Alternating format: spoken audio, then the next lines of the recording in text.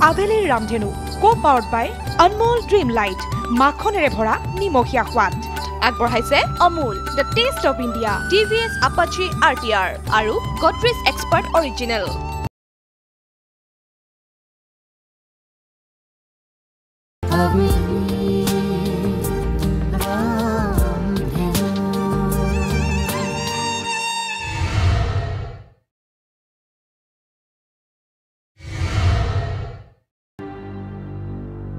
Board আপুনি কেছটো register কৰকচোন। হয় ছাৰ।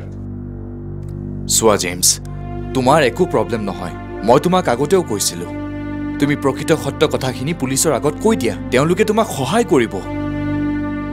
সোৱা জেমছ, তুমি মোক বহুত বিপদৰ পৰা ৰক্ষা কৰিলা, তাৰ বাবে মই তোমাৰ ওচৰত চিৰকৃতজ্ঞ। তোমাৰ আমিওতো মোক বহুত মৰম কৰিছিল, কিন্তু তোমাৰ আৰু মোৰ মাজত প্ৰেমৰ সম্পৰ্কতকৈ আন সম্পৰ্কওতো থাকিব পাৰে। চোৱা, বন্ধু হিচাপে ময়ো তোমাক বিপদত পেলাব খোজা নাছিলো। অন্তত এতিয়াতো তুমি মোৰ কথাবোৰ বুজা।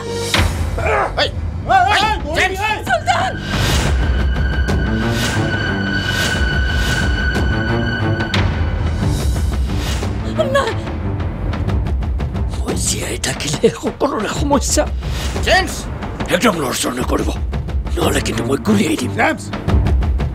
গুলিয়ালেই যদি সমস্যাবোৰ সমাধান হয়, তোক আমি বহুত আগতে গুলিয়াব পাৰিলোহেঁতেন। সুলতান, তই কৈ দে, তইতো কেতিয়াও বেয়া মানুহ নাছিলি আৰু তুই মোক কথা দিছিলি যে তই কেতিয়াও আৰু বেয়া কাম নকৰ। দিছিলো, কাৰণ মই তেতিয়া ৰেখাক ভাল পাইছিলো। ৰেখাৰ কাৰণে মই চব বেয়া কাম এৰি এটা ভাল মানুহ হ'ব খুজিছিলো, কিন্তু ৰেখাই মোক ভাল নাপায়, গতিকে মই জীয়াই থাকি একো লাভ নাই। ভুল, ভাল পাই অমানুহকো মানুহ কৰে। মই তোমাৰ ভাল পোৱাক শ্ৰদ্ধা কৰোঁ, কিন্তু প্ৰেমটোতো জোৰ জবৰদস্তি আদায় কৰা বস্তু নহয়। আৰু যদি তুমি সঁচাকৈ মানুহ হৈছা, তেন্তে তুমি আনৰ কথা ভাবিব লাগিছিল। ছুইচাইড কৰাতকৈ আন মানুহক জীৱন দান কৰাটোহে আচল মানুহৰ কাম। সিহঁতে মোৰ দেউতাক হত্যা কৰিছিল, ময়ো বিচাৰোঁ দোষীয়ে শাস্তি পাওঁ। আৰু সিহঁতে মোক কিমান কষ্ট দিছিল দেখিছাই, ইমানখিনি জানিও। সুলতান, তোৰ যদি কাৰোবাক সঁচাকৈ মাৰিবলৈ মন আছে, তেতিয়াহ'লে মোক মাৰ, কিন্তু তই সেই হত্যাকাৰী আৰু অপৰাধীক এটাক সহায় কৰাটো মই চাই থাকিব নোৱাৰো।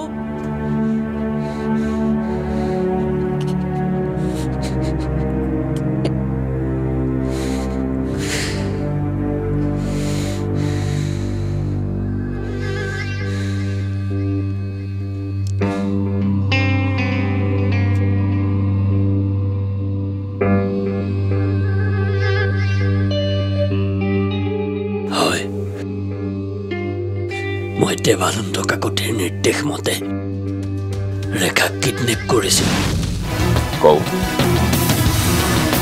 মই কেতিয়া আপোনাৰ কাম নকৰাকে আছো। ঠিক আছে, হৈ যাব।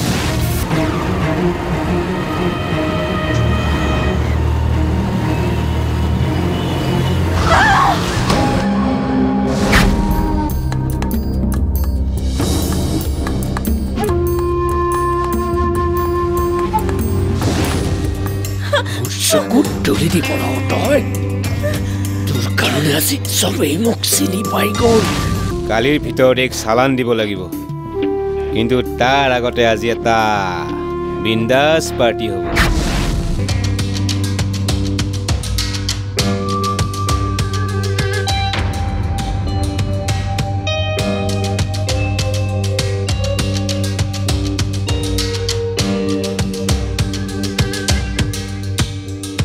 সুলতান বাবা,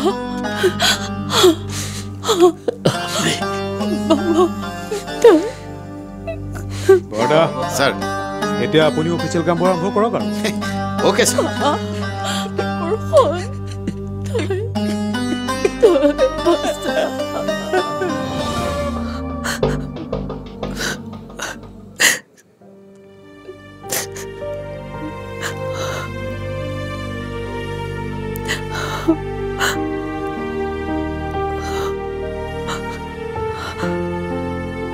মা, আপুনিতো সকলো কথা গম পাইছে। মোক মাত্ৰ এবাৰ মামাৰ ওচৰলৈ যাবলৈ দিয়ক প্লিজ। তেওঁ বৰ চিৰিয়াছ। মামাই যোৱা ৰশ্মি, দেৰি নকৰিবা। আপোনালোকে মোক ভুল নুবুজিব মা। মই সেই দেৱী তুল্য মানুহগৰাকীক জানো ৰশ্মি। তুমি যোৱা।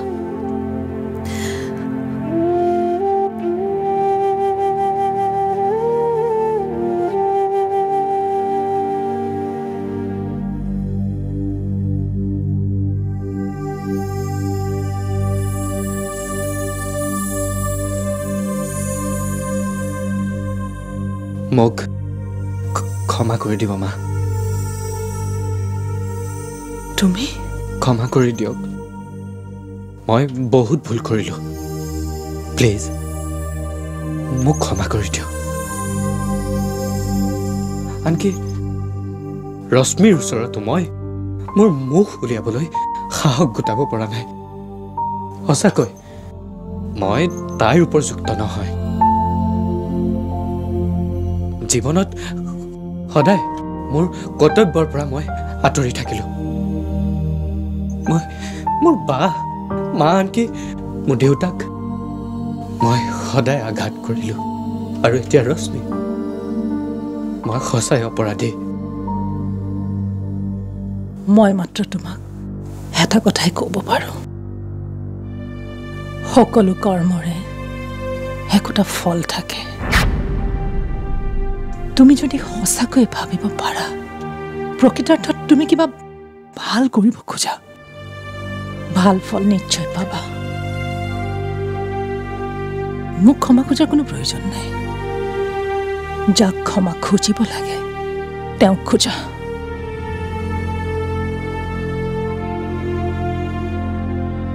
মামা, সেয়া তোমাৰ পত্নী। ৰশ্মি, ৰশ্মি,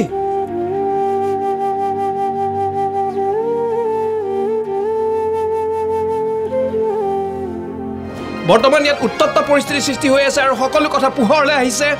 ৰাজেন ৰাজকোৱাই সকলো কথা স্বীকাৰ কৰিছে যে গোটেই ঘটনাটোৰ নায়ক হৈছে দেৱানন্দ কাকতি। ৰেখা বৰুৱাৰ পৰা আমি জানিবলৈ চেষ্টা কৰিম। মই আপোনালোকক হাত যোগ কৰিছোঁ, মোক আৰু একো নুসুধিব প্লিজ। আৰক্ষী বিষয়ে আপোনালোকক সকলো ক'ব। আপোনাৰ পৰা জানিবলৈ আমি চেষ্টা কৰিম। দেৱানন্দ কাকতি আৰু ৰাজ কাকতিয়ে শাস্তি পাবনে? ৰাজেন ৰাজকোৱাই ইতিমধ্যে সকলো কথা স্বীকাৰ কৰিছে, আপুনি কি ক'ব? চাওক, আপোনালোকে ইতিমধ্যে সকলোখিনি দেখিছে আৰু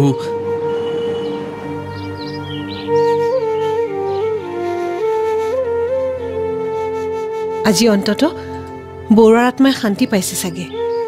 এৰা ৰেখাজনীলৈকো মোৰ বৰ বেয়া লাগিছে। হয় দিয়ক, কিন্তু এই যুদ্ধখন তাই এক প্ৰকাৰ অকলেই কৰিলে। তাইৰ সাহস কিন্তু মানিব লাগিব। তাইৰ সাহস সঁচাকৈয়ে প্ৰশংসনীয়, কিন্তু এই গোটেই যুদ্ধখনত আমাৰ ইয়াৰ ভূমিকাও কিন্তু কম নহয়। মোৰ কিন্তু এটা কথাৰ বাবে বৰ ভয় লাগি আছে জানে। কি?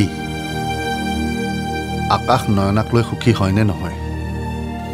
মই জানো আপুনিও এই কথাটো ভাবি আছে।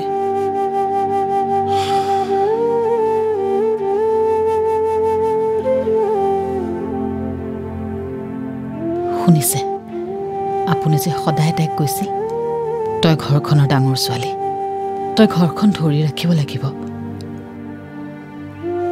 তাই আপোনাৰ কথা ৰাখিলে, যাৰ বাবে আপোনাৰ বদনাম হ'ল। সকালতে আমাক এৰি থৈ যাব লগা হ'ল।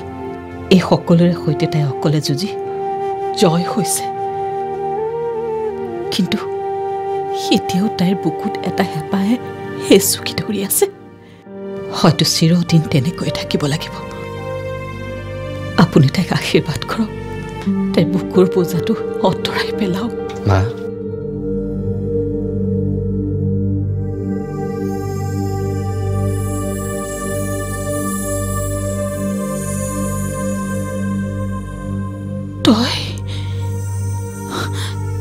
তই ইয়াত যে, ৰাস্তা ভুল হ'ল তোৰ? নহয় মা, ইমান দিনেহে মই ৰাস্তা ভুল কৰি আছিলোঁ। অন্ততঃ আজি মই মোৰ প্ৰকৃত ৰাস্তাৰ সন্ধান বিচাৰি পাইছোঁ মা। মা, মোক আৰু মোক আৰু ভুল পথেৰে যাবলৈ নিদিবা মা কেতিয়াও নিদিবা মই সকলোকে বহুত কষ্ট দিছো বহুত দুখ দিলো ৰশ্মি আনকি মোৰ বাইদেউৰ আগত মোৰ মুখখন উলিয়াবলৈ অলপ সাহস গোটাব পৰা নাই আৰু দেউতাৰ আদৰ্শক যাক মই সদায় নেগলেক্ট কৰি আহিছো মই আজি বুজি পাইছো মা আনকি ৰশ্মি মোৰ বাইদেউৰ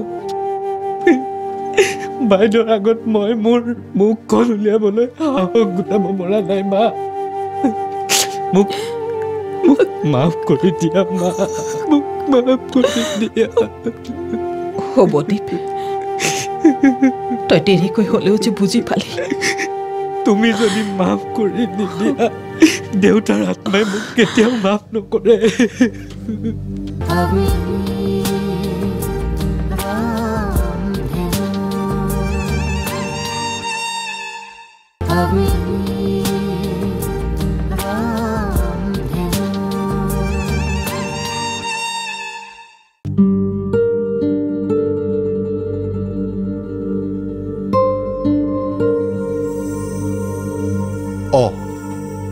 তই গুচি আহিলি যে তেখেত অকলে নাই জানো নাই দীপন দা আহিছে দুইজনে মই থকাত নাৰ্ভাছ হ'ব বুলি গুচি আহিলো দীপনে মাকক বেয়া ব্যৱহাৰ কৰা নাইতো নাই মোৰ বোধহয় দীপন দাই নিজৰ দুখ বুজিব পাৰিছে আংকল হা আহিলা তোমালোক দাদা আৰু ৰেখা বা ক'ত কি হ'ল সিহঁত এতিয়ালৈকে অহাই নাই নেকি ৰেখাটো থানাৰ পৰা কেতিয়াবাই গুচি আহিল আকাশে ৰিপৰ্টাৰক বাইট দি থাকোঁতে ৰেখা বোলে গুচি আহিছে দাদাই ৰেখা বাহঁতৰ ঘৰলৈ এবাৰ গৈছিল তাই অহা নাই বাবে সি আকৌ লগে লগে ওলাই গ'ল ৰেখা আকৌ ক'লৈ গ'ল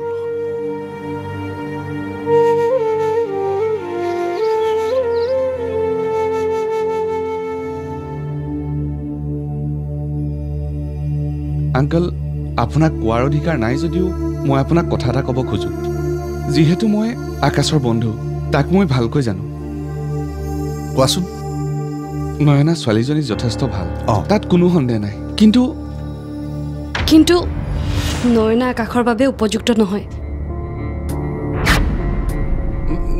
মানে মই সেইটো ক'ব খোজা নাই জানো কথাষাৰ মইহে কৈছো এইকেইদিন আকাশদাৰ কাষ চাপি ময়ে সকলোবোৰ কথা উপলব্ধি কৰিছো তুমি বহি লোৱাচোন আচলতে মই বুজিছো আণ্টি মই সকলো জানো আকাশদাই ৰেখাক ভাল পায় আপোনালোকে আকাশদাক মোৰ ওচৰলৈ পঠিয়াবলৈ বিচাৰিছে হয় কিন্তু এনেকৈ জানো আমি কোনোবা এজন সুখী হ'ব পাৰিম এইবোৰ কথা তোমাক কোনে ক'লে আকাশদাই যিদিনাই তেওঁ মোক প্ৰথমবাৰ অকলে লগ পাইছিল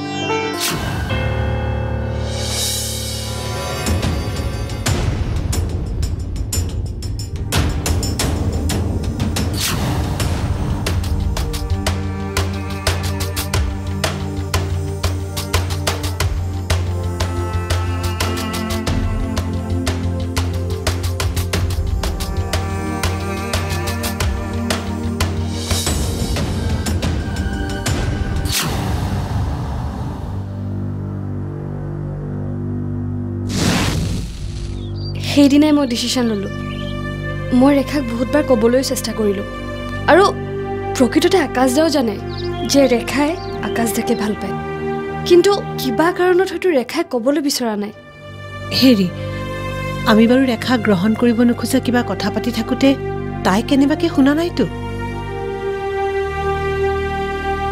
আকাশ ক'ত আছে তাক ফোন কৰা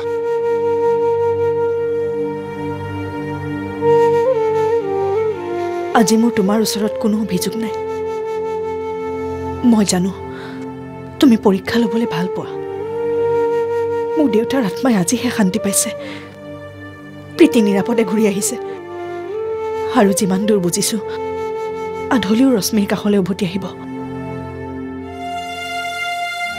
মোৰ প্ৰায় সকলো প্ৰাৰ্থনাই তুমি শুনিছা মাত্ৰ এজনৰহে মনৰ কথা প্ৰাৰ্থনা তুমি কিয় নুশুনা ভগৱান এনেকে মনে মনে আনৰ কথাটো শুনি থকাটো বৰ এটা ভাল অভ্যাস নহয়। এনেকৈ কাৰোবাক ফাঁকি দিয়াটো জানো ভাল? মই কাককে ফাঁকি দিলোঁ? আজি তুমি মোক এটা সঁচা কথা ক'বই লাগিব ৰেখা। কি কথা?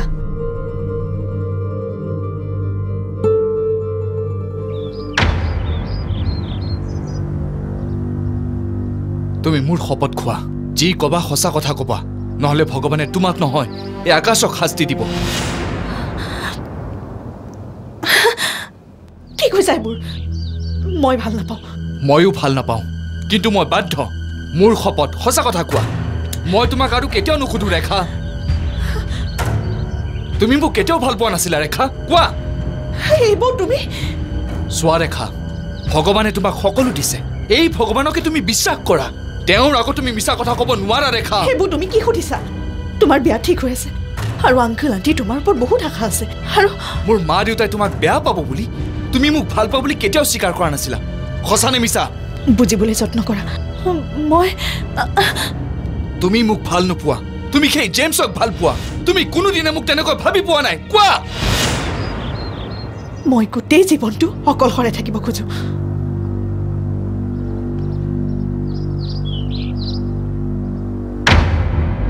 তুমি ভগৱানৰ শপত খাই কোৱা, তুমি মোক ভাল নোপোৱা।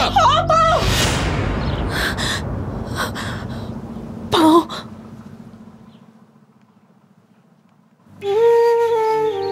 মই তোমাক প্ৰাণতকৈ অধিক ভাল পাওঁ, কিন্তু মই এজনী বদনামী ছোৱালী। মই তোমাৰ বাবে উপযুক্ত নহয়। মই তোমাৰ পৰা আঁতৰি থাকিব খোজো, কাৰণ আংকল আণ্টিৰ ধাৰ মই কেতিয়াও পৰিশোধ কৰিব নোৱাৰিম, কেতিয়াও নোৱাৰিম।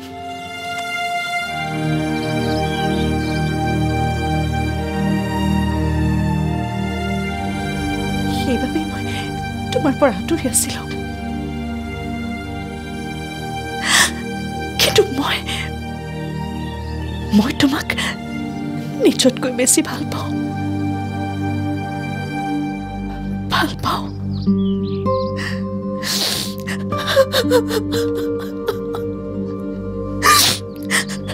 ৰেখা, আকাশ অকল তোমাৰ। তেওঁ কেতিয়াও মোক নিজৰ পত্নী স্থানত ৰখাই নাছিল।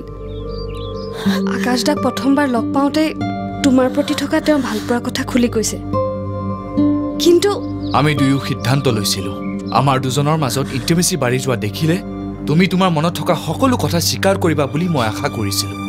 আকাশ তোমাৰ, কেৱল তোমাৰ। আৰু আমাৰ মা দেউতাৰো একো অভিযোগ নাই। আংকল আৰু আণ্টিয়ে তোমালোকৰ ঘৰলৈ ছোৱালী বিচাৰি গৈছে।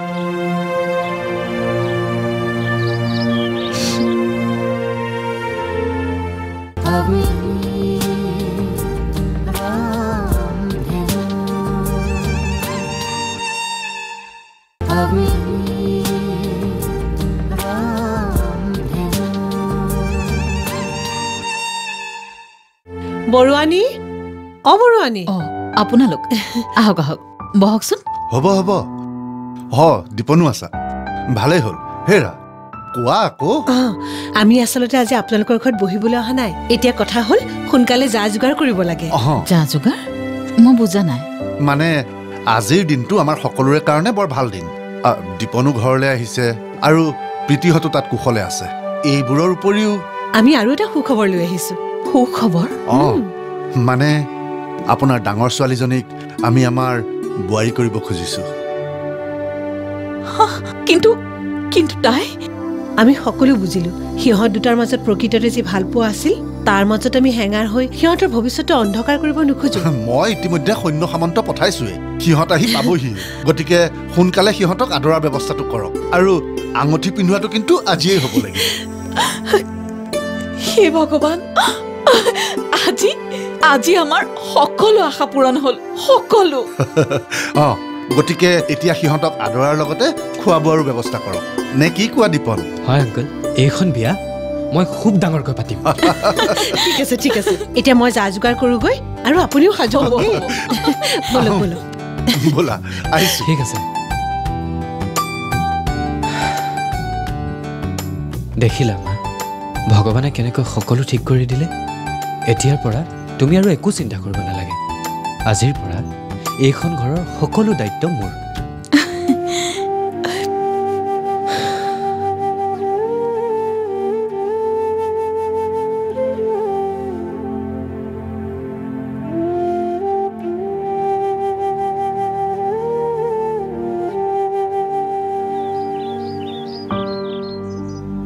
মোৰ বুধেৰে ৰেখাই প্ৰথম এনেকৈ কান্দিছে তোমাৰ চকু পানীত সকলো দুখ উঠি যাওক ৰেখা আমি কিন্তু বিয়াত তামাম ফূৰ্তি কৰিম তামাম ফূৰ্তি কৰিম আৰু মই ছাতি ধৰিম ন' চান্স তুমি কেইদিনমানৰ আগত আহিছাহে আৰু এটা কথা নহয় তুমি দেখোন কেইদিনমানৰ পিছত ছাতিৰ তলতহে সোমাব লাগিব চিন্তা কৰিব নালাগে মই আছো চব মেনেজ কৰি দিম এতিয়া বল আজি এইটো ৰিং চেৰেমনি হৈ যাব আৰু আমি চবে চেলিব্ৰেট কৰিম ইয়েছ বল তোমালোক গৈ থাকাচোন মই তাৰ পৰা আহোঁ ঠিক আছে নয়না আমি গৈ থাকোঁ আংকেল আণ্টিয়ে চাগে আমাৰ কাৰণে বাট চাই আছে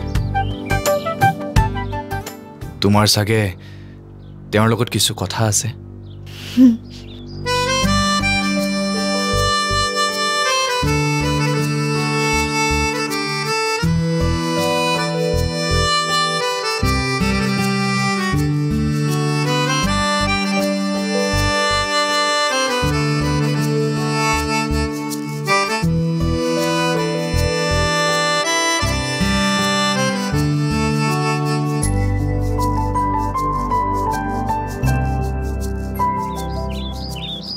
এক্সকিউজ মি একচুৱেলি মই মেডিকেল কলেজৰ ছাত্ৰী এইপিনে আহি থাকোঁতে কিবা হুলস্থুল হোৱাত মেডিকেল এমাৰ্জেঞ্চি বুলি আহিলোঁ মই আপোনাৰ লগত অলপ দেৰি কথা পাতিব পাৰোঁনে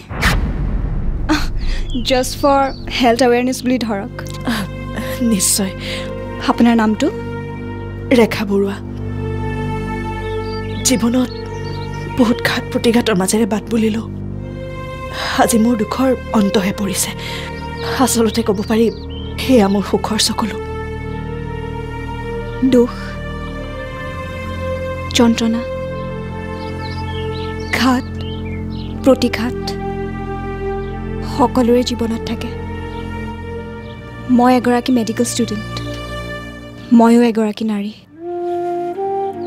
মোৰ জীৱনতো আছে অনেক সংঘাত কিন্তু এইবোৰ কাক ক'ম কোনে শুনিব কিয় নুশুনিব মোৰ জীৱনৰ প্ৰত্যেকটো সুখ আৰু দুখৰ মুহূৰ্তত মোক সকলোৱে সংগ দিছে আজি মোৰ জীৱনৰ এটা অধ্যায়ৰ অন্ত পৰিছে মেডিকেল কলেজৰ দৃঢ়মনা ছাত্ৰী বৈদেশিকো নিশ্চয় সকলোৱে সংগ দিব আদৰ কৰিব তুমি সঁচাই সাহসী তোমাকো কম সাহসী যেন লগা নাই আহোঁ থেংকছ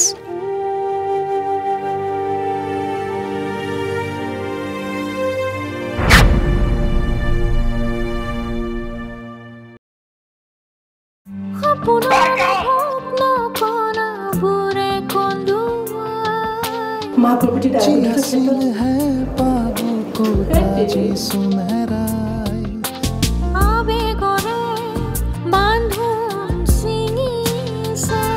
perfection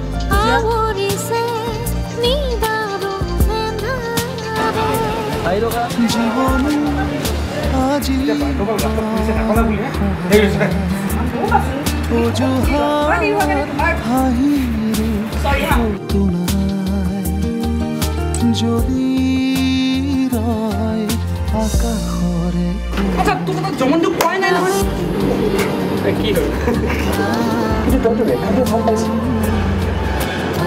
আৰে সৰি